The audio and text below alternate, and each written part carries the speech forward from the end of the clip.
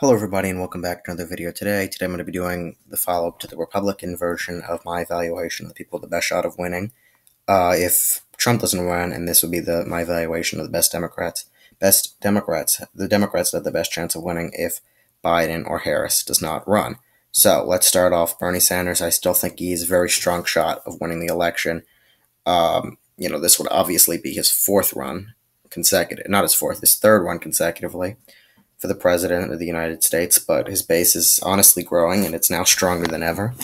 Now, I don't know if he would run again, but if he did, I do think he would have a pretty strong base, getting 27%, pretty much the full left-wing vote of the Democrat Party, no moderates, not really much conservative Democrats left, or Republicans, or moderate or liberal Republicans left, but Sanders would get 27% of the vote overall, expanding his lead. He was on track to win in 2020 and in 2016, but there, I guess, was some political maneuvering that happened, and Bernie Sanders did not end up winning the elections.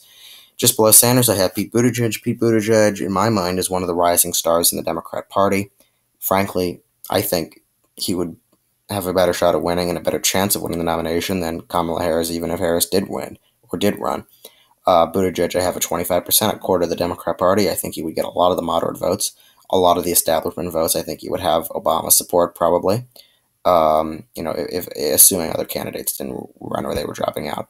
But he would have the full weight of the, I would say, establishment moderate Democrat wing of the party, and a solid 25%. I think he would run pretty close to Sanders and possibly beat him, and be a very close second with his wing of the party and his stance on things. Buttigieg obviously labeling himself as a moderate Democrat. Sanders more of the left-wing Democrat, as you can see in this election, though.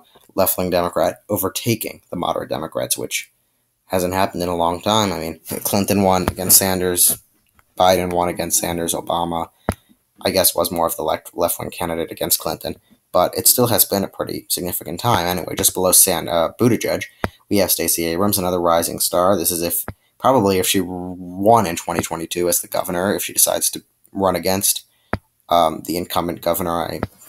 His name is not coming to me at the moment. For some reason, all I can think about is Brad Raffensperger. Not the governor, or Brian Kemp. Yeah, Brian Kemp, never mind. If he decides to give Brian Kemp a run for his money in 2022, and if Kemp even manages to become the nominee again for the Republicans in 2022, Abrams definitely has a shot at winning and would go on to implant herself as the governor, given that name recognition out there even more than she already has.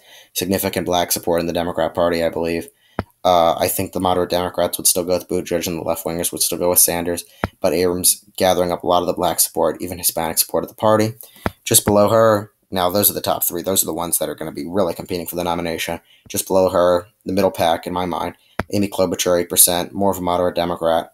Probably would drop out and endorse Buttigieg. Definitely somebody who would get more of that Rust Belt support, more moderate support, suburban women. But I just don't think as large of a percentage. She's not as charismatic. She doesn't have as great a personality as somebody like Buttigieg, who I guess is more Obama-esque, if you could even compare him to Obama. But I do think he has a greater appeal and a greater personality and shot at winning. Tammy Duckworth, another person, obviously somebody who fought in the wars, somebody from Illinois, more of a Rust Belt appeal, slightly moderate to left wing. I guess you could consider this the mediator between the moderates and the left wings in the party. 7% in the middle of the pack, really a generic candidate in my mind.